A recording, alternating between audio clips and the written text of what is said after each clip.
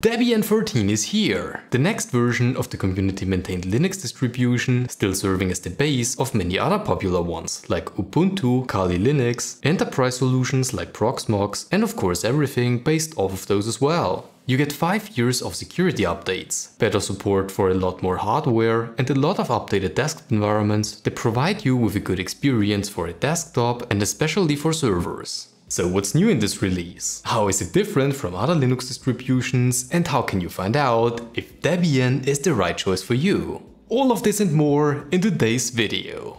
Debian in the Linux space is known as a so-called stable distribution. But what does that even mean exactly?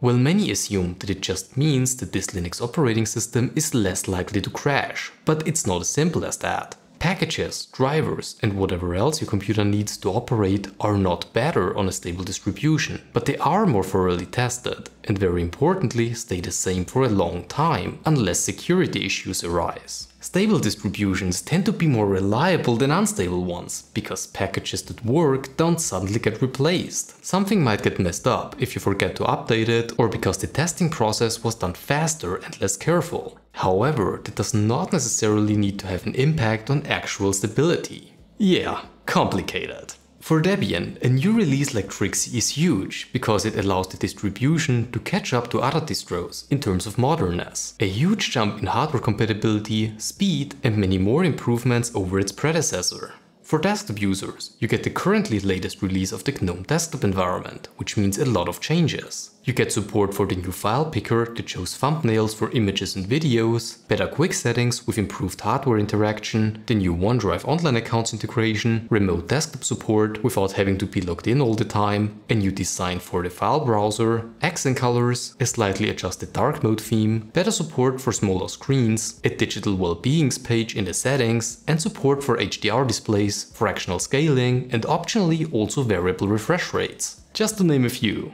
KDE Plasma also received a huge jump from the previously used version 5.27 up to 6.3.6. Not quite the latest version, but still full of improvements. Some highlights include the new floating by default panel, Wayland is now being used by default, allowing for the use of HDR, you get improved fractional scaling, enhanced drawing tablet support, a new overview effect that makes it even easier to manage multiple workspaces, UI improvements across the board to improve consistency, speed, and overall usability, as well as many new effects like the beloved cube, shake to find cursor functionality, and color blindness correction filters. Just like on GNOME, you can now also access your Plasma desktop directly via RDP without installing any additional software, and support for keyboard shortcuts has been improved. I'm not going too deep into the other desktop environments, since there weren't that many changes that the average user notices. They mostly feature slight improvements to speed and design, experimental Wayland support which will eventually replace X11 on most Linux desktop environments, and some quality of life improvements.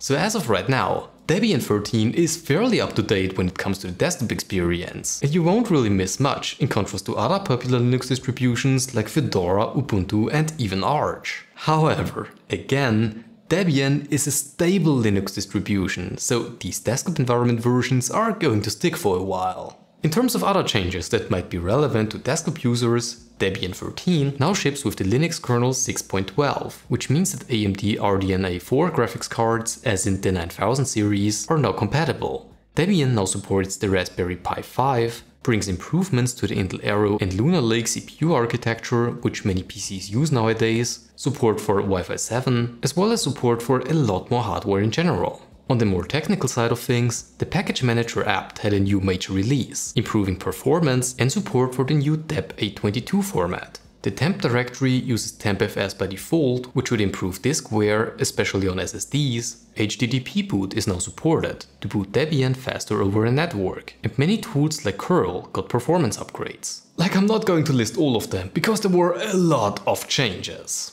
Okay, so that's it for a quick summary. So, is Debian the right distribution for you, and how is it different from all of the others? Unlike the so often called corporate distributions like Red Hat Enterprise, Fedora and SUSE versions, Debian, just like Arch, is a community-maintained distro and mostly exists of volunteers that develop and maintain it throughout the years. This, to no surprise, creates a community of open source enthusiasts who enjoy the openness of Linux operating systems without a single identity having massive influence over it. And it's why many prefer using those even more open distributions. However, while Debian is a really great choice for servers as well as desktop PCs that use older hardware, it just doesn't keep up with newer releases, which doesn't really make it a great choice for someone who just bought a new PC with bleeding edge hardware. Laptop users are also often confronted with problems. While Debian is still one of the best maintained distros with a lot of support for devices, including their drivers, the newer the device, the less likely it is that a stable driver exists and that it performs properly.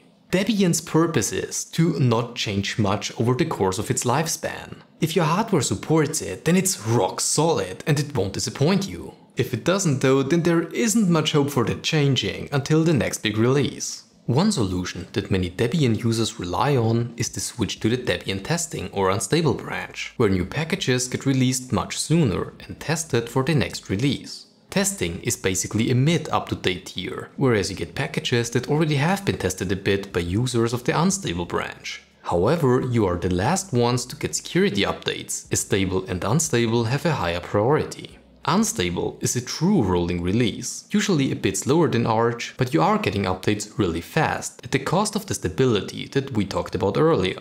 So is Debian the right distribution for you? Well, for an absolute beginner, the live ISO installer or finding the right boot image is not as easy and straightforward as on other distros, but still manageable. It also doesn't come with a lot of help out of the box, like wider application support via Flatpak and proprietary driver support. If Debian works on your PC out of the box, you're fine with installing some additional dependencies and you like a more static approach on your desktop in terms of how much it changes over the years, then it's a great choice. And with Flatpak you do get access to newer software anyway, without the need of switching to a testing or unstable branch. If you want to rely on more up-to-date system dependencies and desktop environments, you can consider using the testing or unstable branch, but on your own risk of course. My personal advice is, if you're just starting out with Linux, use one of the more user-friendly distributions first. With great power comes great responsibility, and getting to know Linux a bit before jumping straight into a distribution on either side of the spectrum can't hurt. And that's where I'll leave it. So what do you think of Debian 14? Are you excited for the new changes? Are you going to try it out? And if so, are you going for the stable release or the testing branches? Please let me know in the comment section down below. Before I end this video, I quickly wanted to mention that if you want to support the channel, make even better videos, then please feel free to check out our membership program as well as our online shop, whereas each sale helps to support various open source projects. If you've liked this video, then please make sure to show it with a like, and also don't forget to subscribe to the channel so that you don't miss out on any future Linux videos just like this one. I hope you had a blast watching. Thanks again, and all that's left to say now is good morning, good afternoon or good evening, wherever you are. I'll see you around.